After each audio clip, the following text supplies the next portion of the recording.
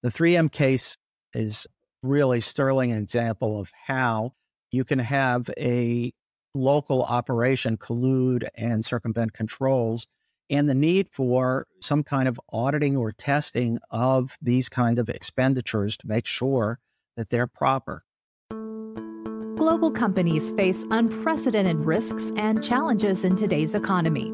To mitigate these legal and economic risks, companies are rapidly embracing and elevating the importance of robust ethics and compliance programs to promote positive corporate citizenship.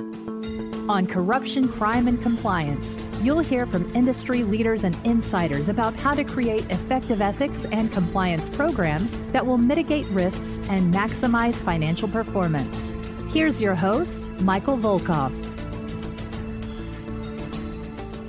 Hello, everyone. Michael Volkov here. We're here to talk about the 3M Corp. $6 million FCPA settlement with the SEC. This year's been slow on FCPA, surprisingly so. Not so much from the SEC perspective, but we really only had one DOJ enforcement action, that being the Corfico Colombiana case, which we talked about in prior episodes.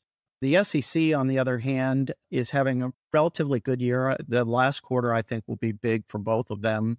I do think we'll see some DOJ cases come out before the end of 2023. So the SEC's recent settlement with 3M for $6.5 million is its seventh corporate resolution for the year. Like I said, DOJ has only had one, although you could argue that the enforcement action against Ericsson for its violation of its deferred prosecution agreement was a separate enforcement action. Anyways, 3M's conduct here centered on payments for Chinese healthcare officials who were employed by state-owned enterprises. Remember, in China, since 75% of the economy is state-owned, and particularly in healthcare, you're going to run into a lot of public officials because the government controls the healthcare industry. But 3M made payments to Chinese healthcare officials from state-owned enterprises or hospitals or healthcare delivery systems to attend overseas conferences, educational events, and healthcare facility visits. And these were paid for presumably as permissible educational events, but they actually were pretexts to provide overseas travel, sightseeing, and entertainment or tourism activities. What you'll see in this case is how a pretty sophisticated, fraudulent setup here where they scheduled events and scheduled trips, and they would send to compliance one version of the agenda. And in reality, there was a tourism agenda, which was more designed to promote and influence the Chinese officials. So between 2014 and 2018, a 3M marketing manager in China worked with two China-based travel agencies to provide tourism activities to Chinese healthcare officials during educational events. The 3M marketing manager was assisted in this scheme by several employees in 3M China's sales, marketing, and professional services.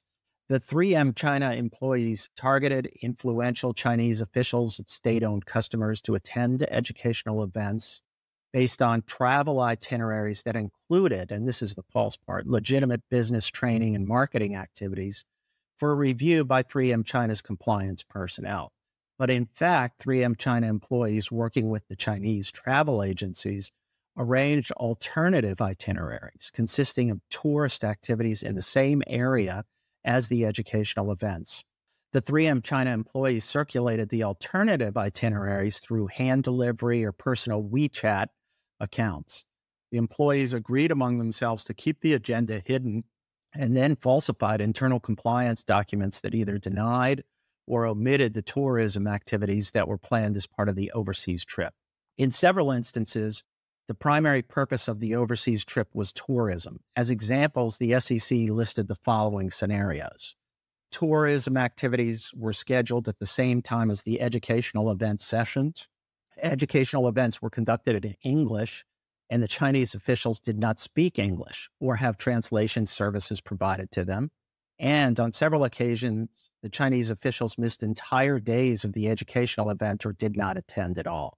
During the period of 2014 to 2018, 3M China sent Chinese officials on at least 24 overseas educational events that included tourism activities. 3M employees accompanied the Chinese officials on the tourism activities.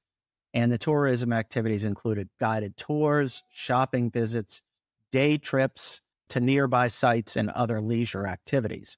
Some examples of the trips included a 2017 trip to St. Paul, Minnesota, Nashville, Tennessee, and Los Angeles, California, a 9-day trip for 11 Chinese officials.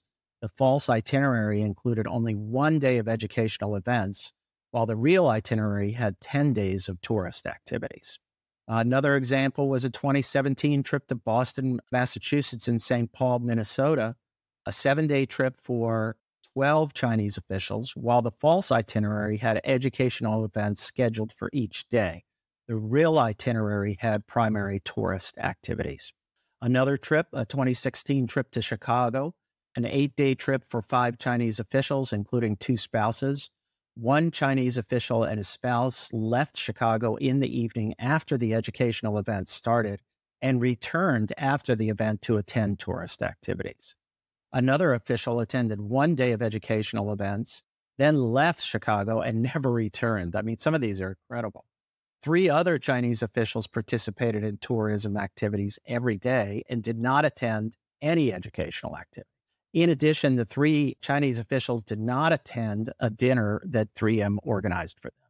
One other example, a 2016 Brisbane and Sydney, Australia trip, an 8-day trip for 4 Chinese officials. The fake 3M agenda had educational activities listed for each non-travel day.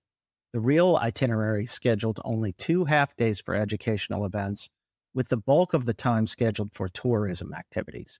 Some of the Chinese officials did not attend any educational events. Now, to fund this illegal scheme, the 3M China employees colluded with the travel agencies to have them submit inflated invoices for legitimate line item expenses like travel costs. In other instances, the 3M China employees submitted fake invoices directly to the travel agencies. In other cases, the travel agencies, with the support of the 3M China employees, directed 3M China's distributors to pay for a portion of the non-reimbursable expenses.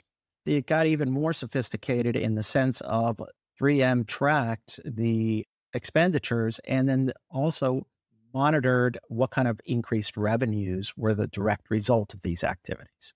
To ensure that the improper tourism activities generated that increased sales of 3M products, the 3M China employees tracked the impact of providing overseas educational events on 3M sales to state-owned customers.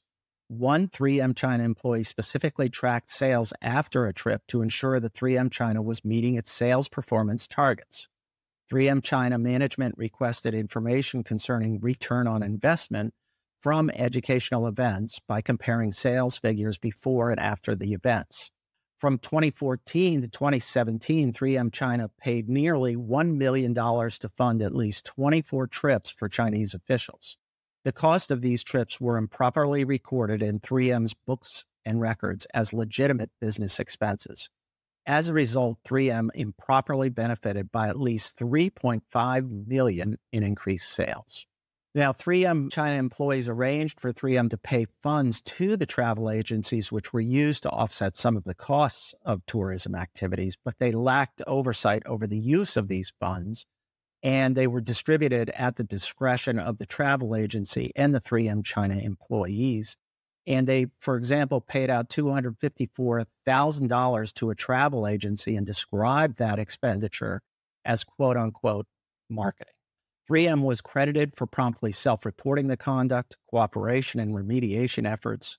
3M also undertook remedial measures, including discipline and terminating employees, terminating its relationships with the travel agencies, and implemented enhanced controls over its cross-border fund transfers.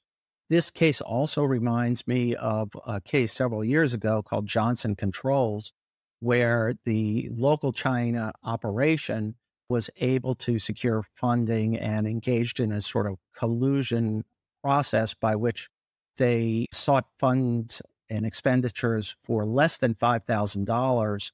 And they did that because it didn't require corporate approval above just the local level. So they took advantage of that. And That was, again, a situation where you had a group of Chinese employees at Johnson Controls basically colluding to secure money that was then used for bribery purposes.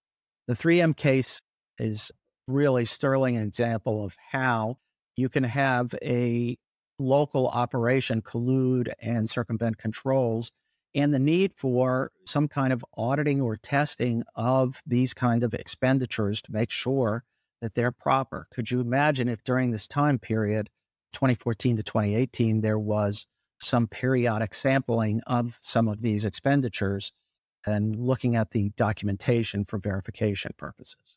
So all in all, an interesting case, but shows you again the risks of gifts and hospitality. And whenever you bring officials to visit the United States, you better make sure it's tightly controlled with regard to educational and product marketing and demonstration events. That's it for this week. We'll see you next week with another episode of Corruption, Crime, and Compliance. If you enjoyed this episode, the best way to support the show is by subscribing on your favorite listening platform. To learn more and connect with Michael Volkov, go to volkovlaw.com.